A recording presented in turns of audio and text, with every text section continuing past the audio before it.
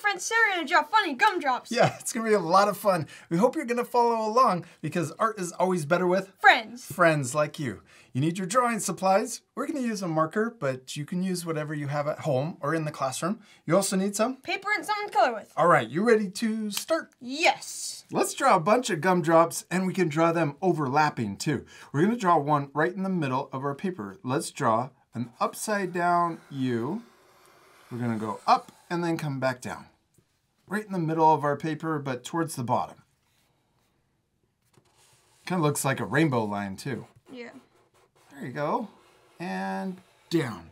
Then we're going to draw the bottom of the gumdrop. And instead of just drawing a straight line, we're going to try to make our gumdrop look more 3D. We're going to draw a curve that comes down and then back up for the bottom. This makes it look more round. Nice. We did it. That's easy, right? Yeah. That's really easy. Now let's draw another gumdrop next to it, but we're going to draw it behind this one, so we're only drawing part of this gumdrop. We're going to start here, and we're going to draw another upside down U, but look at this. We started right here, and then came up, and then down further. So the rest of the gumdrop is behind. Yeah. Yes. Now let's draw the bottom of this gumdrop. We're going to start here, and then curve down, and then we can start curving back up, just like that. It's a tall gumdrop. I like that it's a little taller. That looks awesome. Now let's draw one more gumdrop over here on the left. We're going to do the same thing. We're going to start here, come up, and then we're going to curve back down and stop right about there. Yeah, you could draw this side down just a little further because look, this one's not up as high as this one. Yeah. Now it's about the same height as all of the rest of your gumdrops.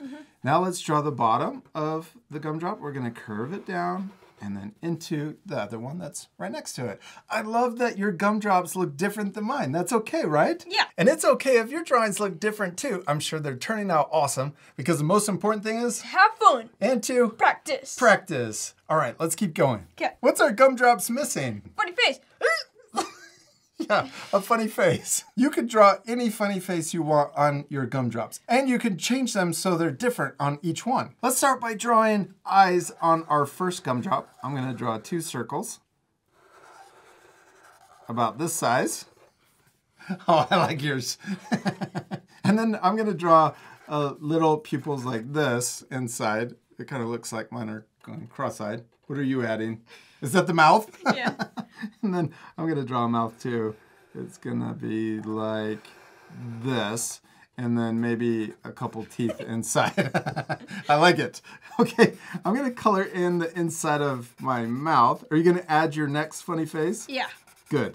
Now this part, I think we should fast forward so you guys can pause the video and take time to add funny faces to your other gumdrops too.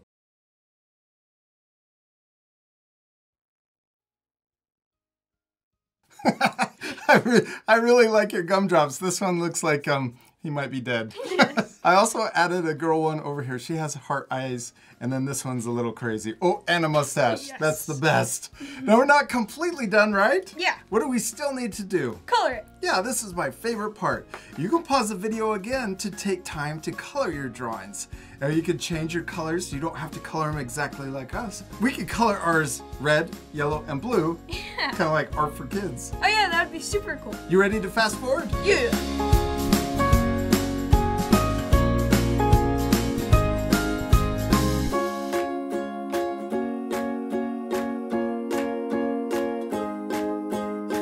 Austin, give me 5. We did it. We finished drawing and coloring our gumdrops. They turned out so cool. They look a lot better colored in. Yeah, I think so too. I especially love the colors that you chose.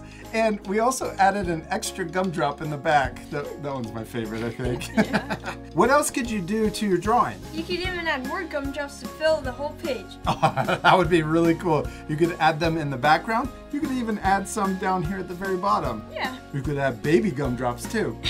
I also added extra things to my gumdrops like texture and sugar on the very top. You could leave that off though to keep the lesson a little easier. Yeah, we hope you had a lot of fun drawing your funny gumdrops. I do. We hope you had a lot of fun and we'll see you later, our friends. Goodbye.